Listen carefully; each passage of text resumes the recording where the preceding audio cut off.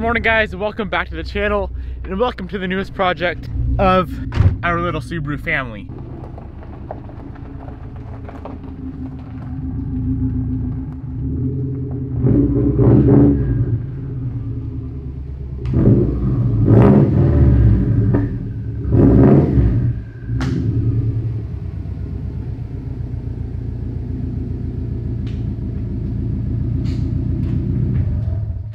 This thing is smoking just about as bad as my Evo 8 is right now.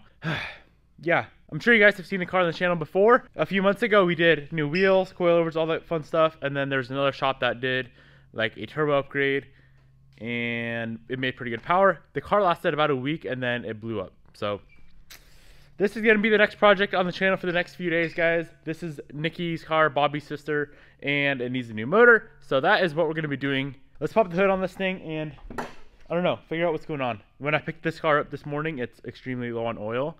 So hopefully we didn't do any more damage, but it's not really all that big of a deal because we are doing a whole new motor anyway. So here is how she currently sits.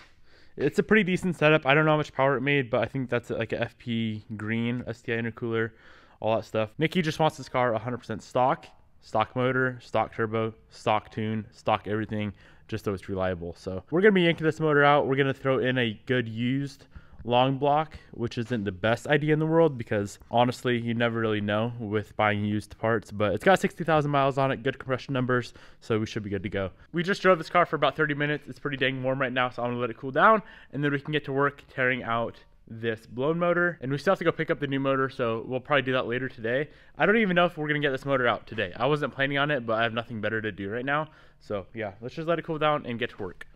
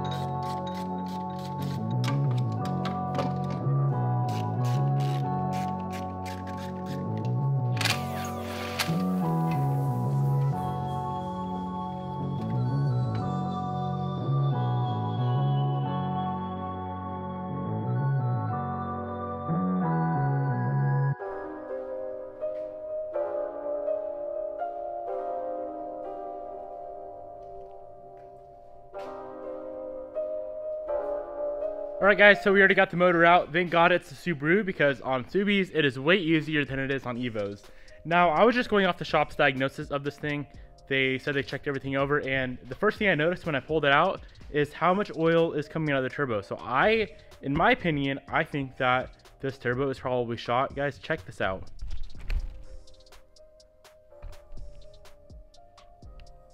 See how wet that is? That thing is extremely wet. But with that being said, Nikki, Bobby's sister, already purchased a new motor. We are planning on putting a stock turbo back on it. I don't want to put this motor back in the car if we already have another known good motor. and then it's still smoky. You know what I'm saying? I'm sure this motor may be fine. We may tear it down eventually just to figure out what exactly is going on with it. But for now, we are just gonna throw a complete new motor in there, new turbo. It already has a ACT clutch. That is pretty crazy to me though, because this is an FP turbo, but it is extremely freaking wet. Damn. I definitely do miss working on Subarus though. That was like an hour, maybe hour and a half, and the motor was already out. On an Evo, it takes way longer than that because you have to pull the motor and chain it together on an Evo. Or at least that's what I do. But yeah, we need to go pick up the new motor, swap a few things over, swap the clutch over, maybe the exhaust manifold, and then we could get the new motor back in the car.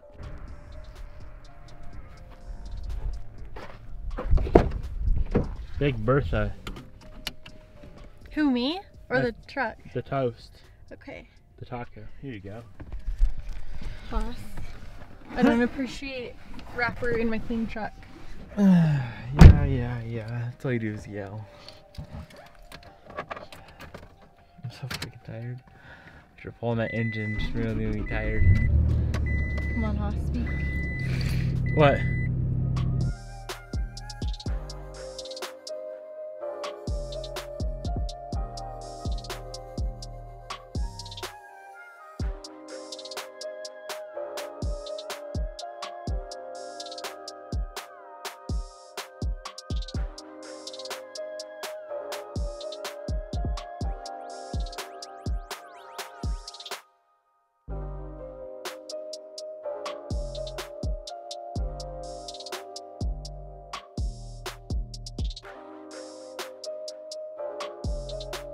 All right, we picked up the new motor, 100% complete, running, ready to drop in long block with like the intake manifold, turbo, exhaust manifold, up pipe, everything's ready to go. The only thing that I was not aware of, this motor is out of a 2007, so the wiring is actually different. That's what 07 plug-in looks like. And let's run over here and I'll show you the difference. So this one has 2 on the passenger side, and then two wiring plugins on the driver's side. And this is a 2006. The 2007 has just one main one on the passenger side. So unfortunately, we're gonna have to swap over the intake manifold, and I do not have intake gaskets here, so we are gonna have to wait until tomorrow to get some intake manifold gaskets. We can get that manifold swapped over. We can get the new motor back into the car with the OEM turbo, OEM exhaust manifold, all that good stuff, and hopefully get this car back on the road.